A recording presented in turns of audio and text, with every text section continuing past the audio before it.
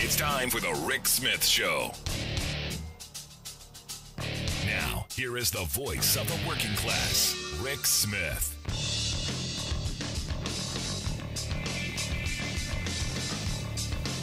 And welcome, brothers, sisters, working class heroes. This is the Rick Smith Show. Thanks so much for being here today on the big program. Lots to get to, lots to talk about.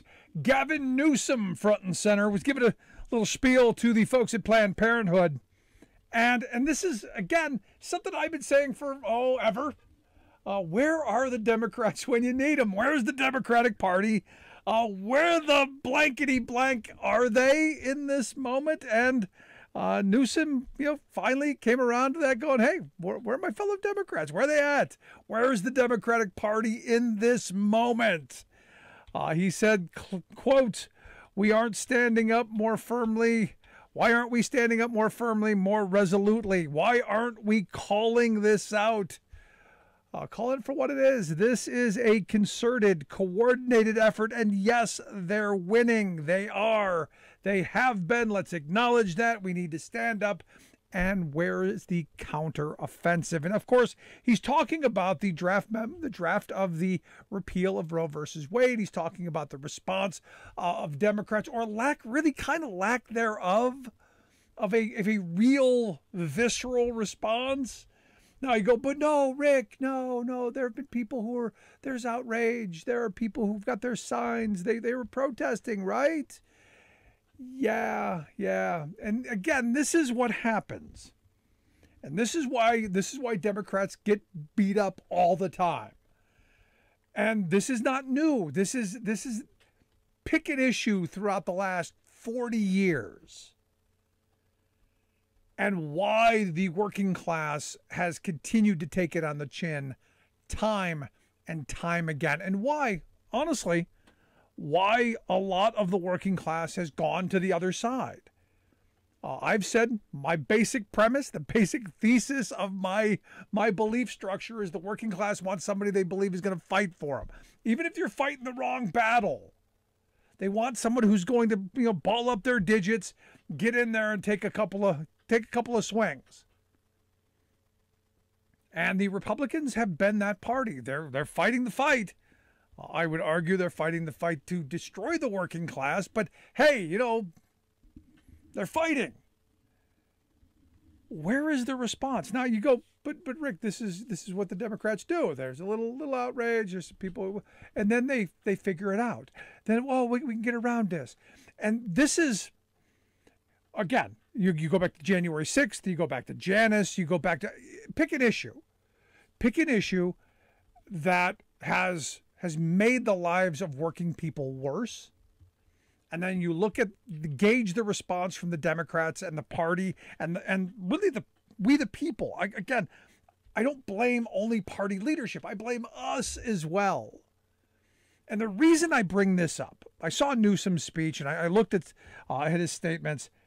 And I coupled that with a conversation I had yesterday with a young woman that I ran into, early 20s, nice woman, working at a fuel stop, along the highway, not overly concerned about Roe going by the wayside, believed in herself. I'm not going to go back. They're not going to tell me what I can do with my body was her statement. I will do what I have to do. Very empowered. And this is a great moment. This really is a great moment for women to stand up and take that kind of empowering viewpoint, this empowering stance that, no, you're not going to shove me back into the kitchen. You're not going to tell me what I have to do.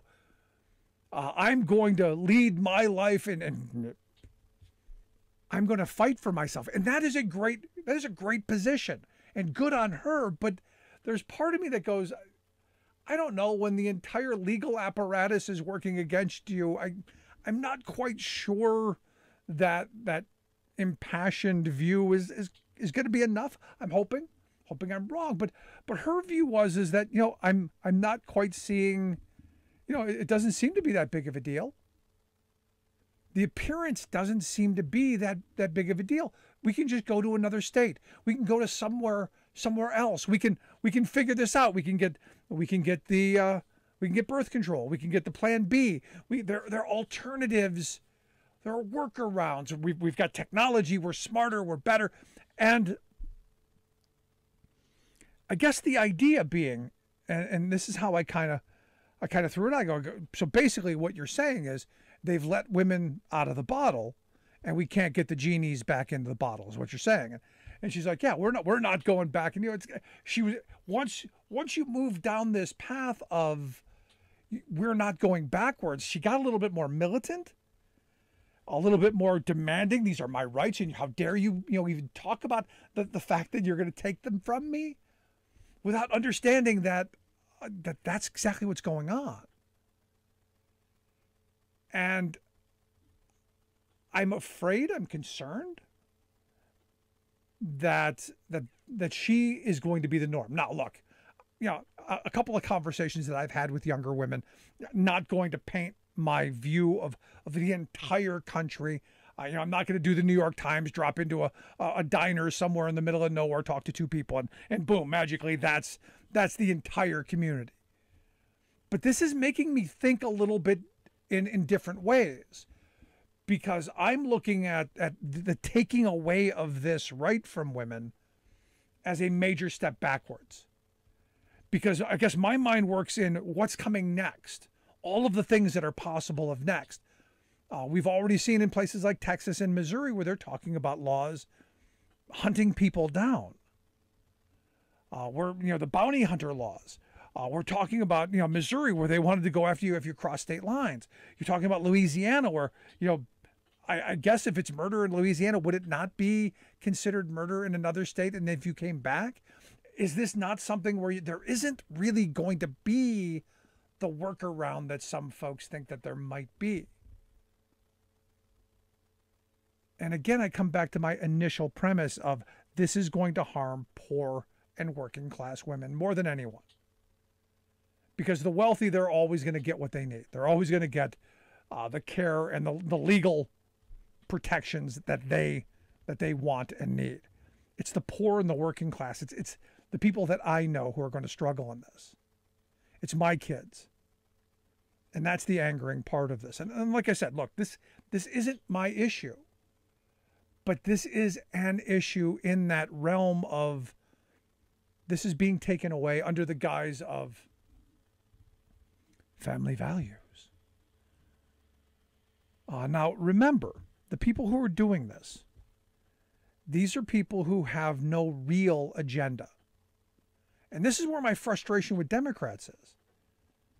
My frustration in this is, every time that this happens, there's no real pushback. I mean, January 6th is a perfect example.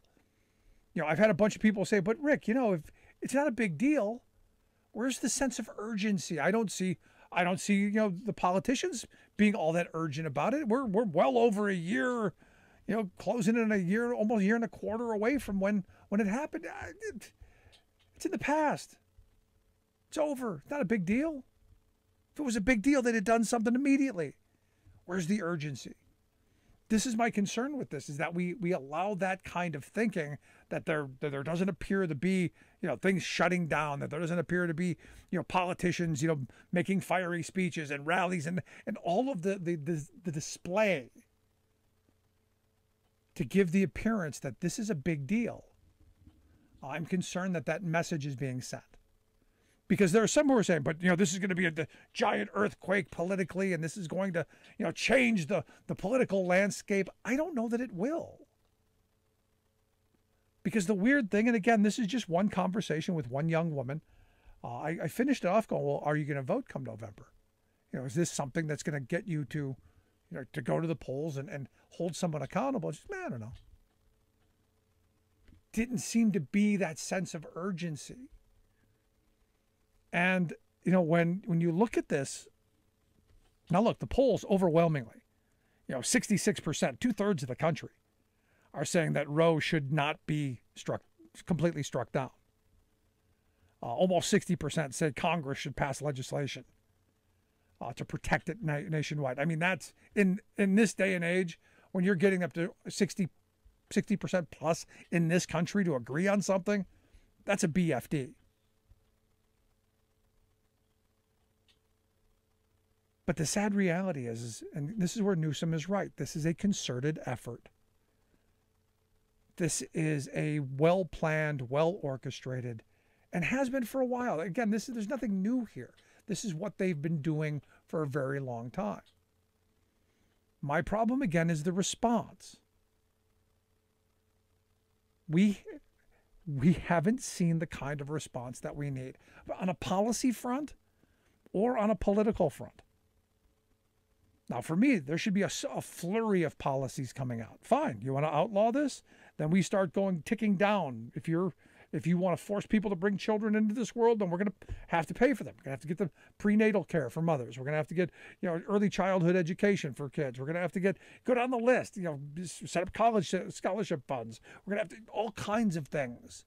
There should be a flurry of legislation to put Republicans, the family values people, on the record of, okay, you want people to be forced to have children that they can't afford, that they're not ready for. You want to force a 13-year-old into having a child that you won't allow to get a dog license, but we're going to force them to have a child. How are you going to have that child take care of a child? Put it on the record. That's what should happen. But again, the Republicans have no idea how to legislate. They have no idea how to make people's lives actually better.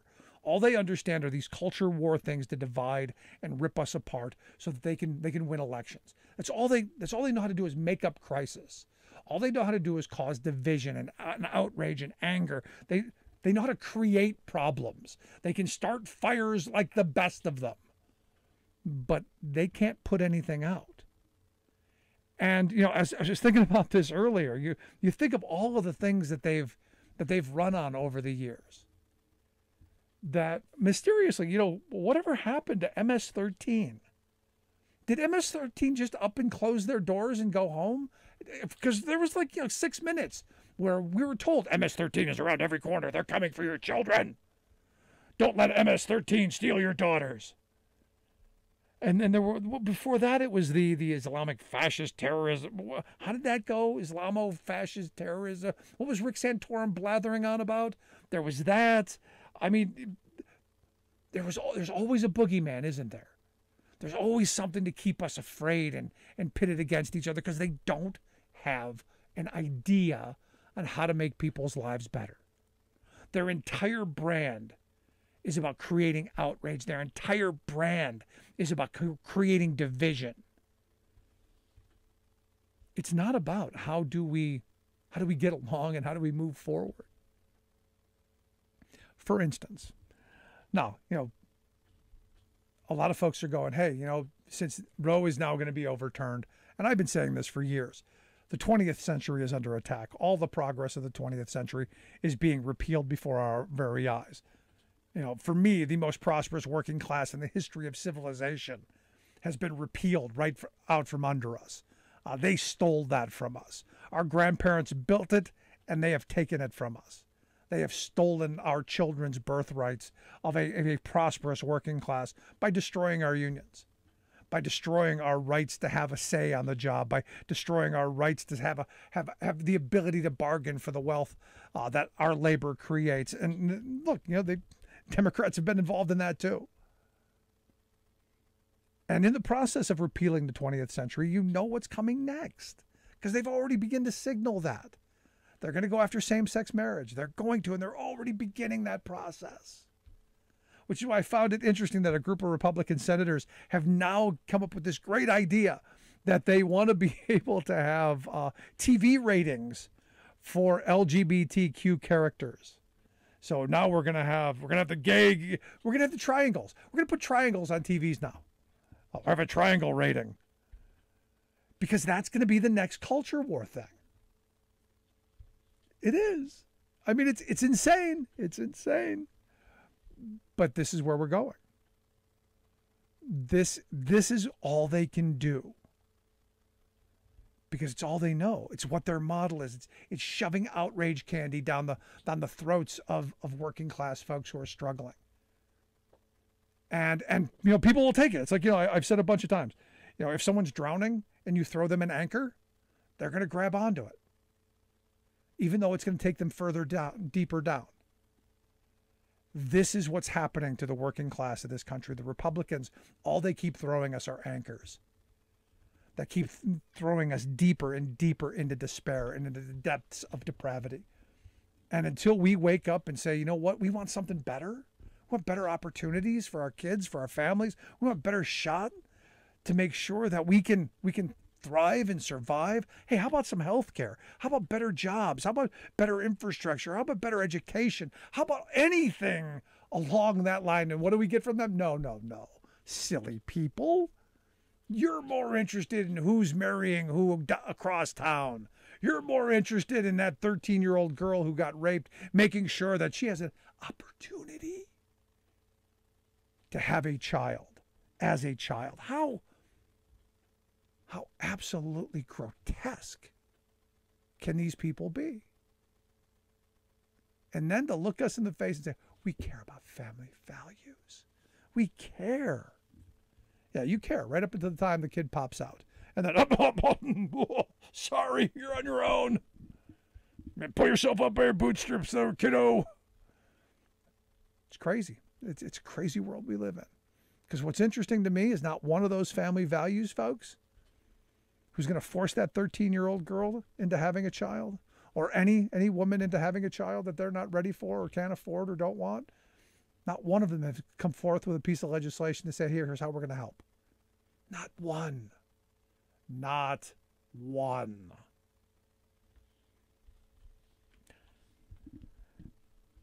I'm waiting for it, though. Do you think it'll happen? Don't hold your breath. Gonna take a quick break right back after this. You got thoughts, you got questions, you comments, email me, rick@thericksmithshow.com. Let me know. Am I on the wrong path here? Because look, this, again, not my issue, but this is kind of my visceral reaction to it.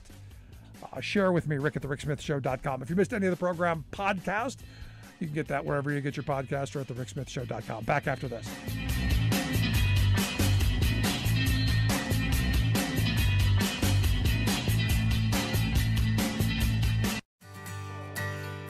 From the steel mills of Pennsylvania, to the auto factories of Michigan, to the modern makers movement, manufacturing makes our nation great. I'm Scott Paul, president of the Alliance for American Manufacturing. We bring business and labor together to advocate for policies that everyone can agree on. Together, we can strengthen manufacturing and create good-paying American jobs. Help us keep it made in America.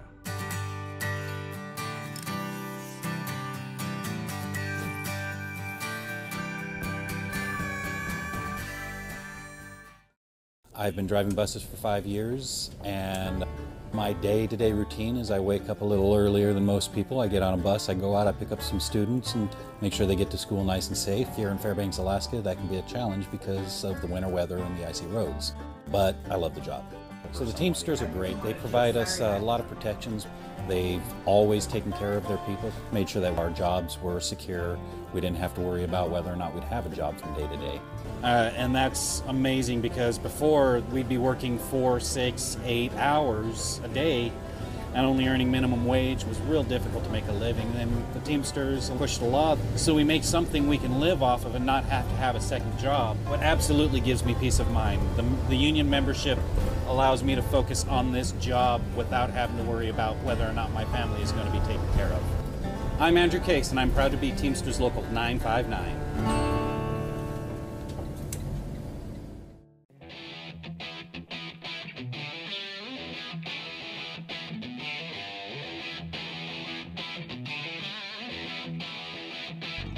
Welcome back to the Rick Smith Show. Now, here is Rick Smith. I think this is one of my favorite stories of the day, that Ron DeSantis, governor of Florida, evidently signed a couple of tax breaks in the law that he's calling a way to fight the Biden inflation headwinds. What's interesting, though, is while he's fighting the Biden inflation, He's doing it with the money that came from the $1.9 trillion coronavirus relief package that came from Biden. I mean, this is the funny part. Here, walk with me, if you will. It's the $1,400 that Biden gave to everyone that's causing all of this inflation, right? But it's now, you figure the logic here. The money that Biden is giving to the states that DeSantis is evidently going to give away to corporate America and the very wealthy, that is going to fight the inflation. I'm struggling with that logic. Anyway, here to share some thoughts on the logic and, well, on the Biden inflation. I've asked our good friend Mateus Fernango to come share some thoughts on this. Mateus is a professor at Bucknell University, where he specializes in economics, and one of my economic guru guys that I go to. Mateus, thanks for taking time for us. Oh, thank you for having me, Rick. So, am I? I don't know. I think I'm struggling with this. Biden inflation, $1,400 to all the people. That's what it's caused. It's overheated the economy. We wasted all this money, and yet he's using money that Biden gave to states to invest. That's going to somehow fight the Biden. Am I missing something? So I missed that story. He's cutting taxes. A number of tax breaks they put into law. They're doing a bunch of that stuff, some corporate stuff. They're going down that way, and this is going to cut off the Biden inflation. This is what this is.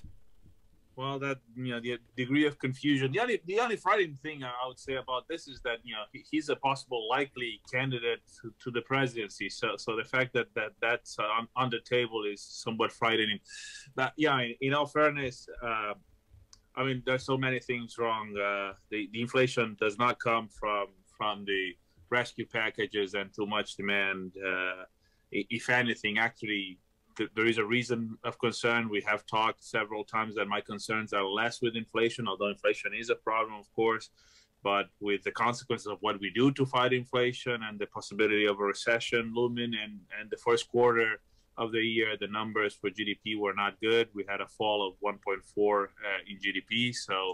So it's not too much demand. It's not Biden inflation. Biden has been unlucky to be, the president when the supply side shocks, happen, and when particularly the oil shock after the war in the Ukraine, really sort of hit energy prices.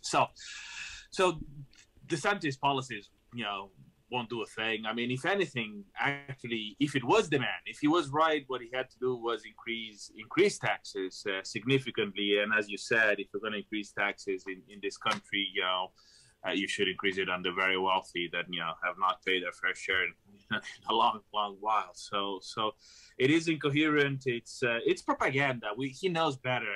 That's the other part. The Republican Party has been not just in economics. Economics is actually probably not the most important or relevant of those things. Using rhetoric that it's dangerous. It will lead to things that will hurt all of us. So it's dangerous to play with this kind of stuff. So yes, I think he knows better, and this is just it's a joke. It's a joke. I'm sorry to say. Yeah, but again, it's the PR stuff, And look, I've said for a while, one of the things that DeSantis is doing is he's going to do some of the gas tax stuff. For a couple of months, he's taken the gas tax off. And using the money from the federal government to pay for that, and look, I've been saying from the beginning, Democrats should have done that from the beginning. That should have happened right away. So this again, one of those subsidies for that. It's anything that helps people, in this respect, it's a reasonable solution. So fair enough. Although again, it should be clear that a lot of that will be done with federal money. Yeah, I mean, it just is what it is. Now, let's take a look at the job numbers. A good day for job numbers. Now, me personally, when I look at job numbers, I always ask the question, great, we've got a lot more jobs being created, 428,000 in the month of April. I want to know what kind of jobs those are. Were those service sector, low-wage paying jobs? Were those manufacturing jobs? We saw a little bit of a bump in manufacturing. In fact, the Biden administration is saying that since they've taken office, we're almost up 500,000 manufacturing jobs. I think that's a good thing as well. Curious your analysis of the 428,000 for the month of April. It's good numbers, as you said. It seems to continue a robust sort of recovery in the labor market. Manufacturing was above 50,000, so I saw it this morning before I left. So I don't know, but it was a good, solid number. You know, the recovery in that respect is good. We're closer to when we probably before the end of the year and before the elections, we will have surpassed the level of employment, not unemployment. Employment is 3.6 or whatever it is. It's very low, but I mean the official unemployment, if you use the one broader U6 in which you have the people that are relatively unattached to the labor market, it's more like 7%. But still. It's an incredible recovery. We're close to 1.2 million jobs or so below the peak, the previous peak. So that part is good. The most important part is the numbers in the main category there between whatever 24 and 54. Those numbers are really solid. The labor market is recovering. I'm reluctant to call it full employment because I think that a full recovery requires that you surpass the peak. This has been fast. This has been good. It has been good and fast because exactly of those transfers that people now are complaining that are causing inflation and are not. As we speak, Shanghai continues to be sort of in lockdown.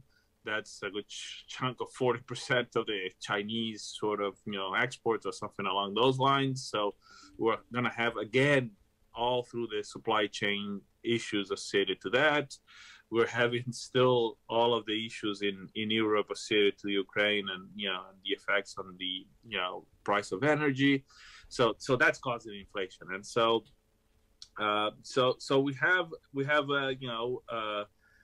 the risk that this strong recovery that is reflected in the numbers today in the labor market because of this other stuff that has nothing to do. All of these things, one can discuss to what extent Biden is responsible for and could have done something different on the Ukraine, but definitely not my area of expertise. But the point is, I don't think he has control on foreign policy on a level that he can manage the price of energy on that level. So this is something that happens. So stuff happens, and there is we talked about this the other day. There is no good slogan. That's the part about this. It's not an easy thing to market. So how do you market that it's not your fault when people do see in the supermarket the prices of stuff or the gas pump the prices going up?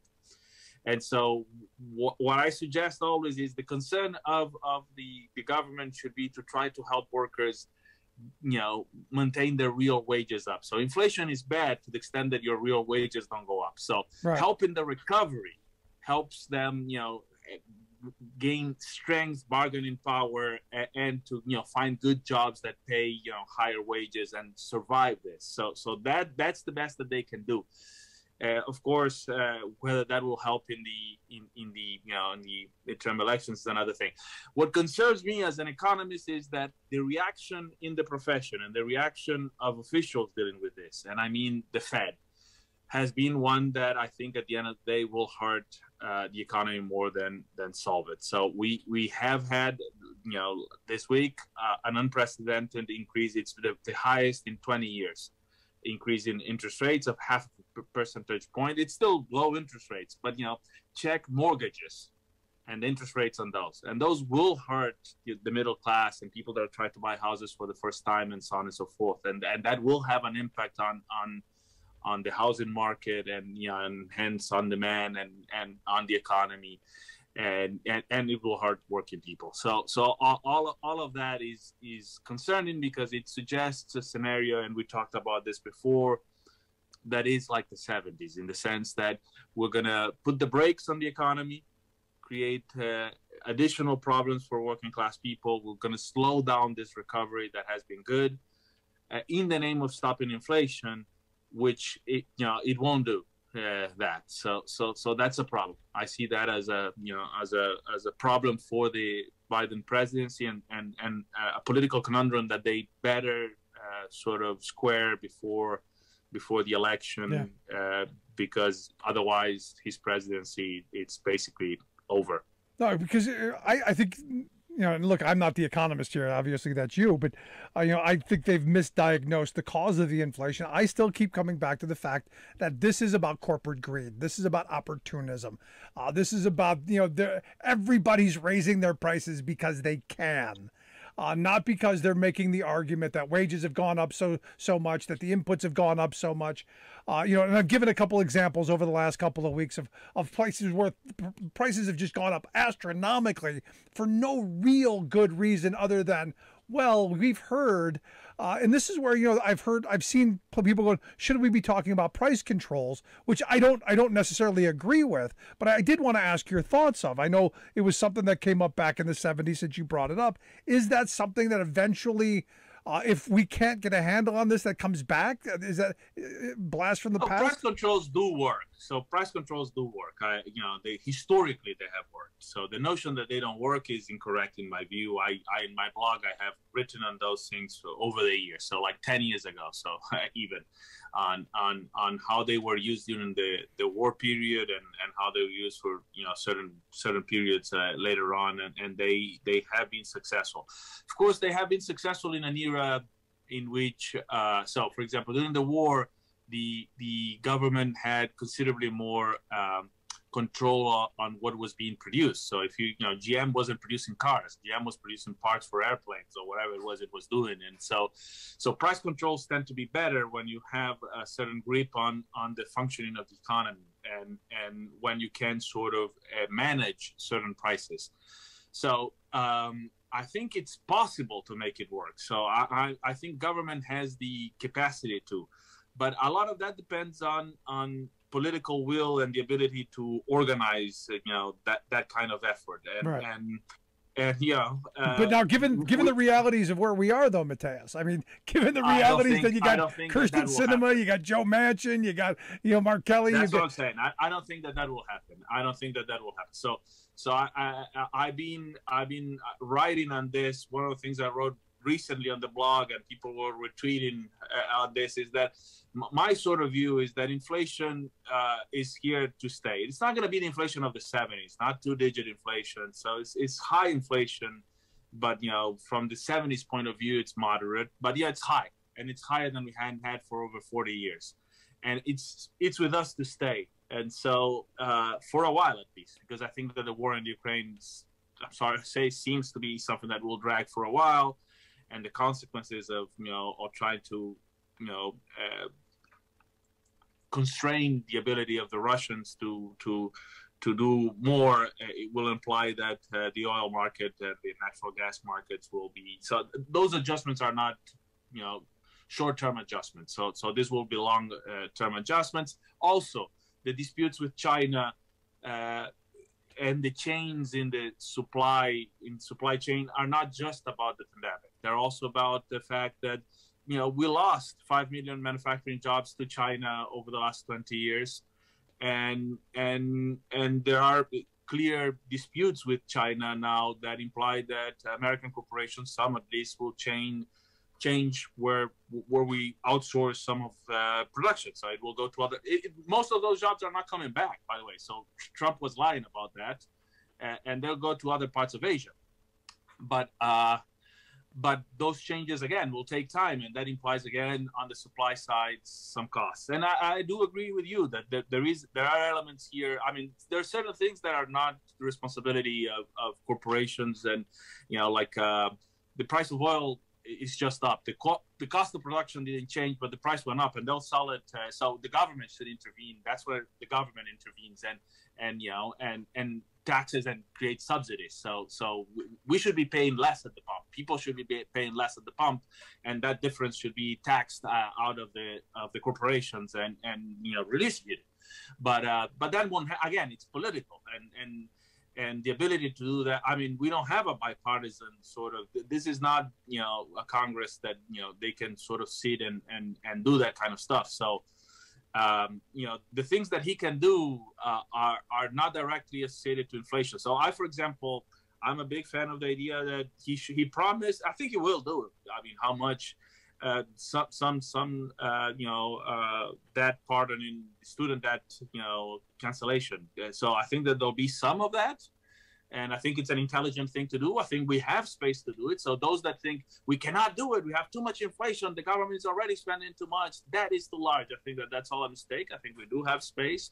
There's a lot of people hurting. The government is not close, not even close. There's no such thing as this government getting broke. We're fine. And so they should do something like that. It won't resolve, the other issues, but it's something they can do. Yeah. And so the political constraints are, and this. So we're here talking about the economy. I'm sure you talk about, the January 6th riot and then the coup and all of this other crazy stuff. So I always say the economy actually looks reasonable, given all the other stuff going on in society these days. But it is somewhat crazy because we some of these things can be tackled, but they won't be tackled. So we don't have the sort of political space to do what's reasonable, given the constraints that they face in Congress. And again, this is one of those moments where I blame us, the voters, for us having such a dysfunctional system of because you're right, we should be paying less at the pump. There should be more action to move to reduce prices, to get things down so that working people aren't put in this position. But again, I go back to our friends on the right. The Republicans want this kind of chaos because they need it to be able to attack Biden and so they can have their silly little slogans. At least that's my view on it. But Mateus, as always, I appreciate the thoughts, the expertise, and your knowledge on this. Appreciate the time. No, thank you for having me. It's always a pleasure to be here. Always good stuff. I'd love to hear your thoughts. You can email me, rick@thericksmithshow.com. Tell me what you think. Should gas prices be where they are? I've got some liberal friends who say, no, we should be paying what they pay in Europe, $8 a gallon. I think that would really crush the working poor in this country. I think we should be doing a lot more to make it easier until we transition to something better. Quick break, right back.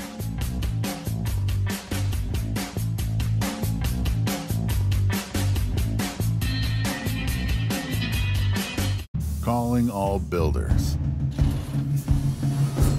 Your country is calling you. Tackling climate change is the job of our lifetime. It's time to build back better. Let's get to work.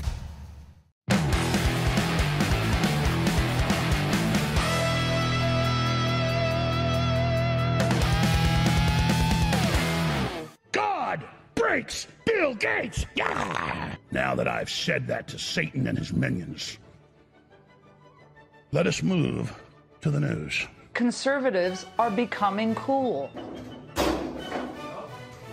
We're going to take sex education out of the schools and put it back in the homes where it belongs. The left controls big tech, big media. The left controls higher education. The left controls Hollywood. It controls big corporations. It controls big sports. Twitter is nothing. It's powerless. And how we really make it powerless is we leave. I want my Twitter account back. A lot of Americans have felt like mushrooms over the last couple of years. We can change that. We've endorsed JP, right? J.D. Mandel. Now, some people think this was a gaffe. I think this is just President Trump, Josh, hedging his bets. The former president's obvious, keen mental acuity. They call me stupid. That you voted for Trump in obviously 16 and 20. Would you vote for him again in 24? I don't think he should be our nominee. Rather than talking constantly about the last election. I don't talk constantly, but you brought it up. You do. You brought it up. Come on, eat away. Excuse me. You brought it up. I didn't. I don't talk about it very much. I don't claim to be a journalist. I claim to be a talk show host. Right now, we're going outside this country to get things made. And they don't have the regulation, but we bring them back in this country where we get all the regulation and getting things made. The sex trafficking cabal, where they make billions of dollars off of harvesting kids. There you can see it. It's very, very clear. It doesn't move day or night. It's demonic. It is a satanic portal. It is access to this earth by those who are evil, and only by closing it will we be successful in saving this nation under God. Round up all the Muslim Marxists who tried to stage that coup, but General Flynn made sure that wouldn't do. Round up all the Hollywood petties, the mainstream media too. Your days of lying to us are through. As Vladimir Putin wages war, oil companies are making billions by price gouging us at the pump, and Republicans are helping them do it. They took millions from big oil and blocked a clean energy plan that will lower costs for families. They're leaving us dependent on oil and at the mercy of foreign dictators. Congressional Republicans in the pockets of big oil against American-made clean energy. It all means higher profits for oil companies and higher gas prices for us. Welcome back to the Rick Smith Show. Now, here is Rick Smith. So one of the things I hear quite often is, what we've turned into is a country split down the middle between the rurals and the urbans. And look, as someone who lives in a rural community and is, fairly liberal, I believe that we should be investing in infrastructure. I believe we should be investing in education. I believe we should be using our government to do things to make people's lives better, to do things collectively that we can't simply do individually. I think we should be actively pursuing those things. I don't see the massive divide, and there's got to be a way that we can bridge those divides, because I think the roadblocks are put in front of us on purpose to keep us divided, to keep us pitted against each other, so that we don't wake up one day and realize that, you know what, we got common interests. We got kids that need education. We've got families that need health care. We've got kitchen tables that need food on it. We've got houses that need people to live in it. We've got common interests. And I think the sooner we heal some of our divides, cross some bridges, and maybe, begin to talk to each other again, maybe some of our political problems will go away. And that's why I've asked Joe Shepard to come talk with us. Joe is the founder of United Rural Democrats.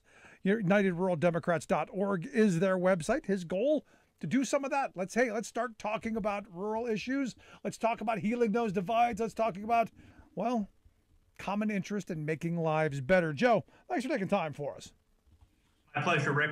How are you doing tonight? I am good. So, real quick, what is United Rural Democrats, and why'd you start this? So I worked a couple campaigns in 2020 when I was still in college. I'm actually still a junior at Iowa State. And it was very clear to me after working those two campaigns in Iowa and Wisconsin that there was something fundamentally wrong with the country and how are people reacting to its government and its just general system. So I took it upon myself to travel 110,000 miles since the 2020 election. And I've interviewed people in 45 or 46 states trying to figure out what the heck is going on. What is this malaise and what is the cost of it?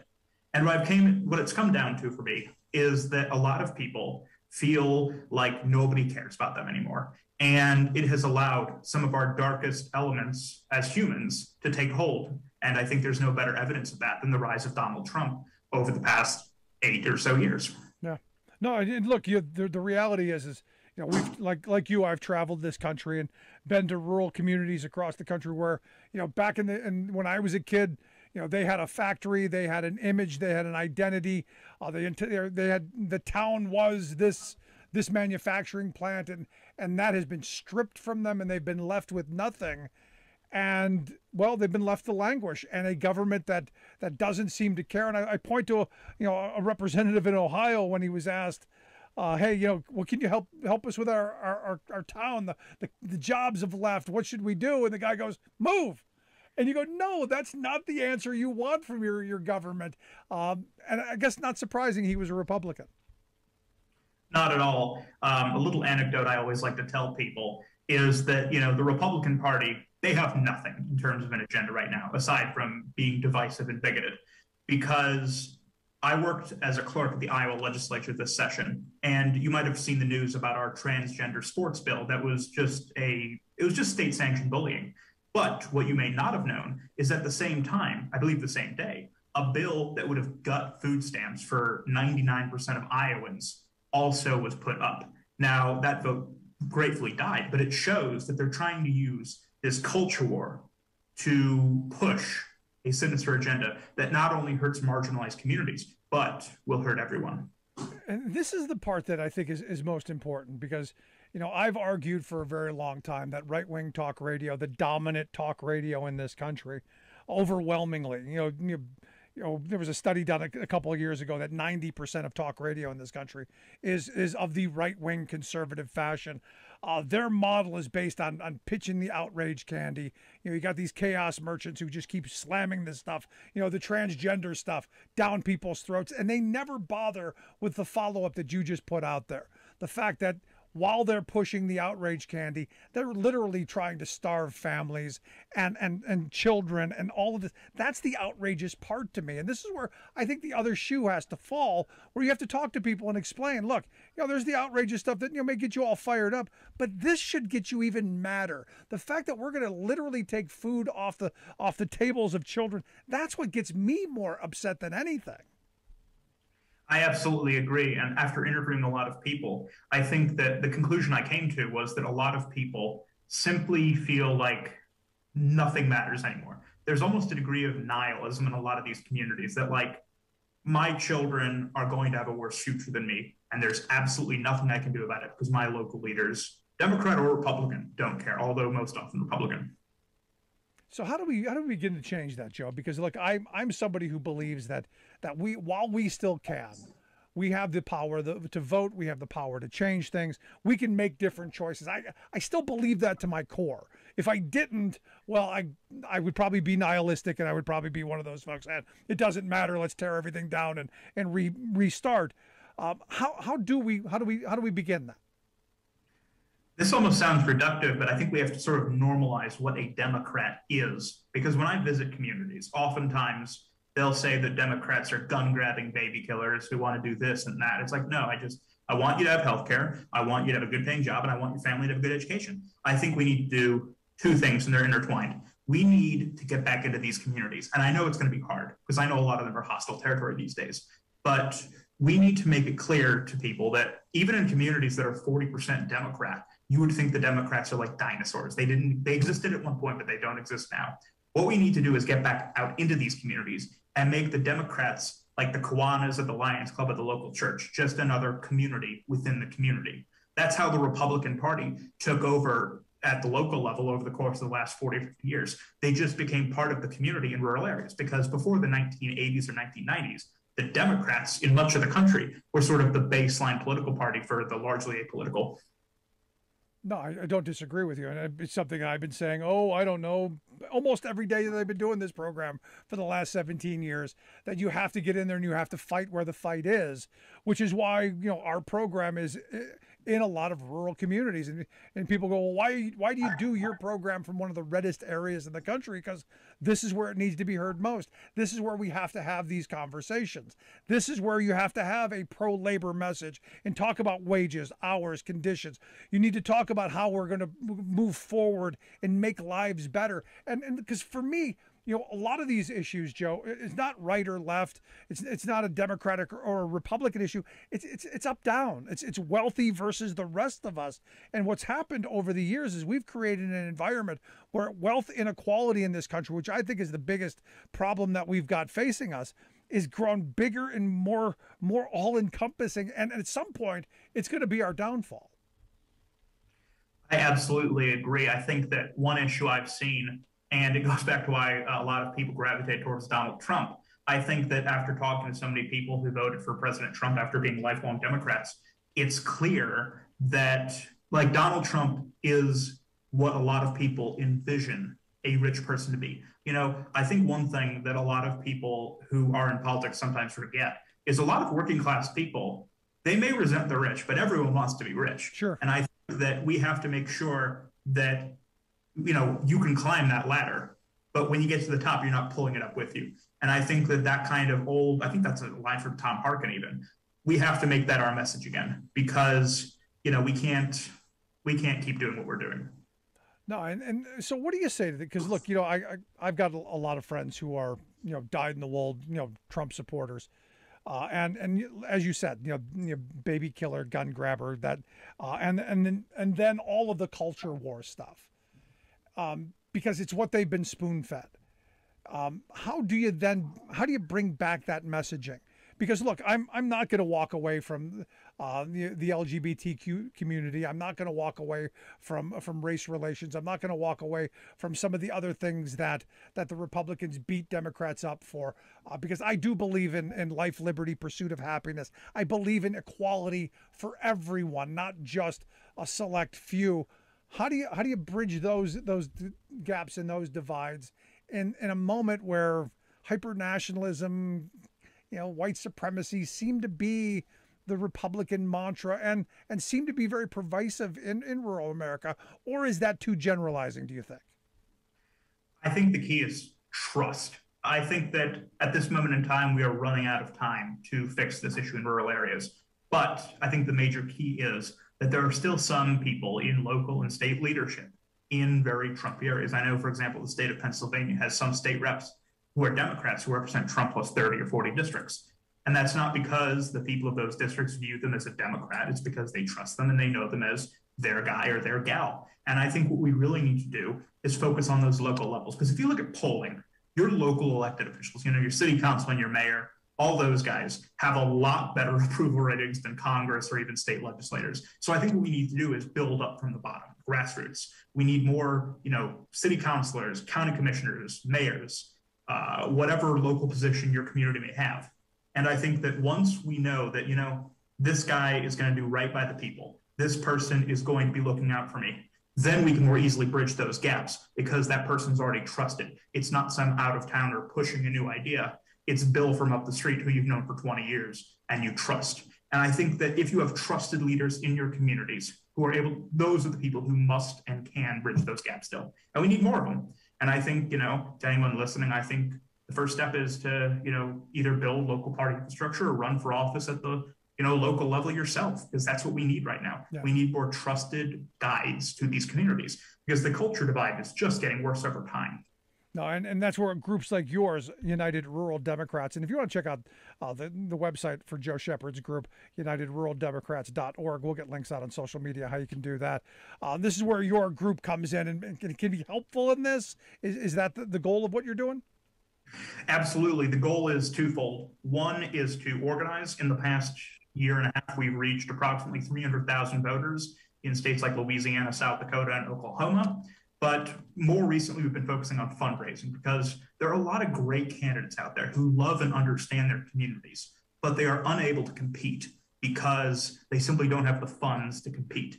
And what we have to do, I always tell this story to people, in Iowa in the 1880s and 1890s, the farmers had a populist uprising because they were angry they couldn't afford to get their goods on the train to the markets out east to sell their goods. Right. So they had economic problems and they weren't able to do it. What we need to do now is bring donor dollars, Democratic dollars, back into the heartland to make sure these candidates can compete. Because, we can spend $10 million on a Senate campaign. That's just one senator. We can flip a state house seat or a state Senate seat for $40,000 to $100,000, depending on the state. And every single one of those people is another brick in the wall, because right now the state legislatures are the laboratories of autocracy in this nation. So that's our hope. And in the last quarter, we gave approximately $10,000 to candidates, particularly in the state of Iowa. And we hope to do more this quarter and beyond. Yeah, no, this plays into, you brought up something that's kind of a sore spot for me, because I look at some of what Democrats do with fundraising, and it's insane. You look at some of the high profile, Jamie Harrison ran against Lindsey Graham, and he was never gonna unseat Lindsey Graham, and they raised, it was like, $100 million or some outrageous number that could have been used to do exactly what you're talking about. Amy McGrath in Kentucky was never going to take out Mitch McConnell and raise like another $100 million. You think of that could have been resourced in a much more constructive way. We could have been much more competitive in areas across the country and fought the good fight. And look, what you're talking about, you're not Magellan discovering new lands. This is what Gingrich did back in the 90s. So this is just saying, you got to get in these places where the fight is, ball up your little digits, and get in there and throw a couple of punches. Seems sane and rational to me, Joe. Yeah, absolutely. You could actually argue I'm doing the opposite of what Gingrich did in '94, because Gingrich nationalized elections. What we're trying to do is get people to focus on what is going on in their community, issues you can see in front of you every single day. So I guess you could say we're trying to undo the Republican Revolution. I'm not sure if we're going to succeed, but we're going to try like heck. Yeah, you got to do that. The website, UnitedRuralDemocrats.org. If folks want to get involved, want to help fund, how do they do that? Can they do that? Absolutely. We accept donations, and if you want to help us in a volunteer capacity, we are, with the exception of a couple helpers, we are all volunteer run. We are youth led, and we're a great diverse team, and we'd love to have you as a volunteer or a local, as we call it, our neural network, so we can feel into communities across the country, because we're never going to understand everything from our own front porch. Well, Joe, great stuff. I hope folks will check out UnitedRuralDemocrats.org. We'll get links out on social media how folks can take a look at that. But fabulous stuff. I hope you'll come back and keep us up to date on what you're doing and how this is going and how we can help. My pleasure. Thank you very much, Rick. Good stuff, man. Good stuff. We need more people doing stuff like this. And if you want to run for office and you're in a rural area, highly suggest it. Get out there, fight the good fight. Again, check out Joe Shepard's group, UnitedRuralDemocrats.org, the website. Let's take a quick break. Right back after this. Stick around. You're listening to The Rick Smith Show. We're working people. Come to talk.